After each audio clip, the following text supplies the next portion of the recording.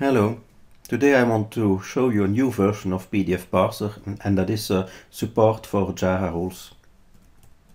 So in this new version 060, we have the option YARA now, and when you use that option you can provide rules to pdf-parser and it will use those YARA rules to check the streams that it finds in the PDF document. So it will filter the streams and then run the YARA rules on this.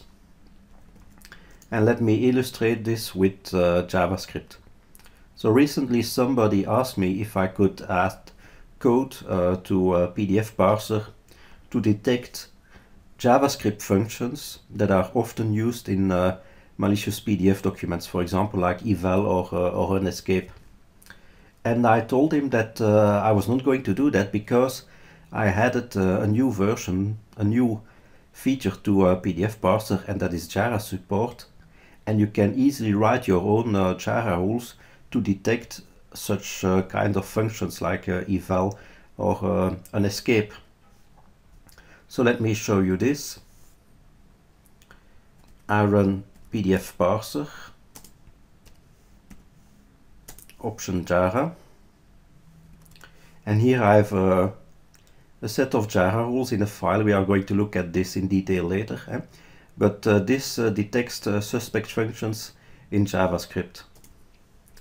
And now I give it a PDF document that contains JavaScript, like this, okay?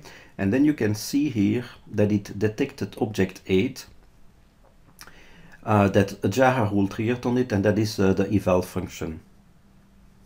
So this stream here of object 8 contains the eval function for JavaScript. You can have a look with the filter option, like this, -F to filter the stream, and then you also have the output of the stream, and here you can see at the end the eval function. Now, if you use YARA on here, in this case on a PDF document that doesn't contain JavaScript, like this one here, then you just get no output. So if a rule triggers, you get the name of the rule and you get the object on which it triggered.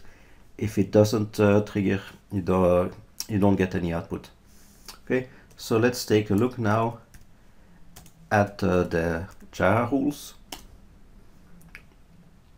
So I have two rules here. I want to detect the eval function and an escape function. So this here is done with a regular expression, and that's actually all. You could also do it with a string. Let me show you, just like this, eval, and then it will trigger when it detects the eval string inside the function.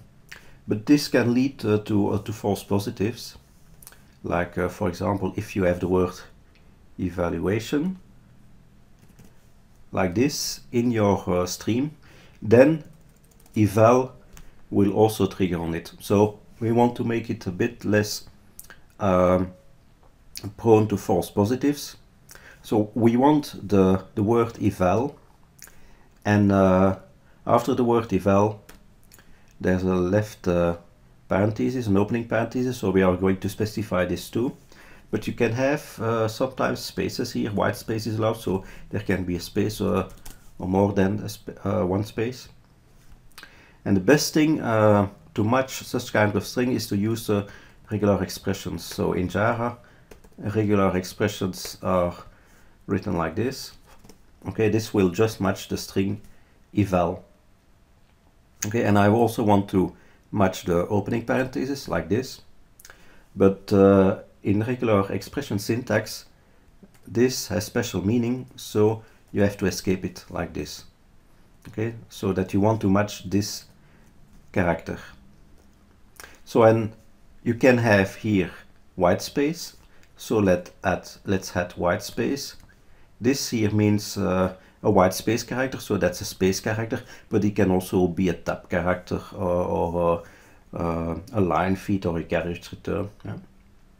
So, and this means that we want exactly just one one white space character.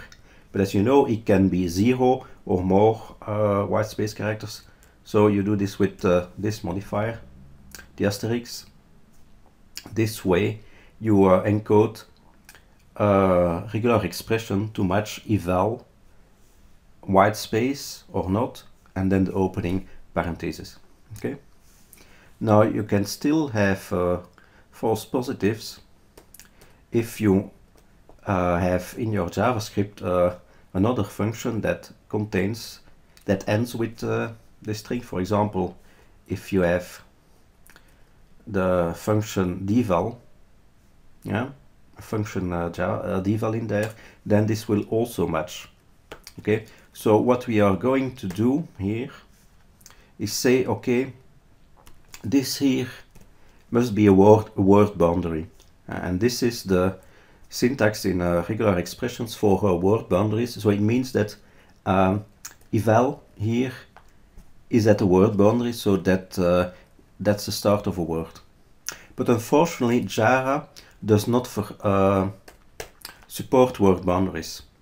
So we are going to replace that with something else, with W uppercase here, \W uppercase, and this stands for any character except alphanumeric characters. Okay, so this way we are also making sure that this is the beginning of a word.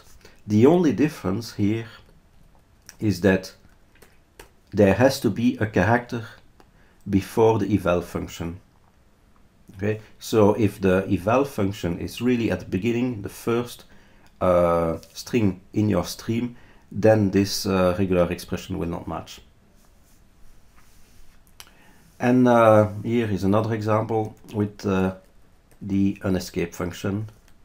Exactly the same here. The string unescape, white space, open parentheses here, and we want this to be the start of the word unescape.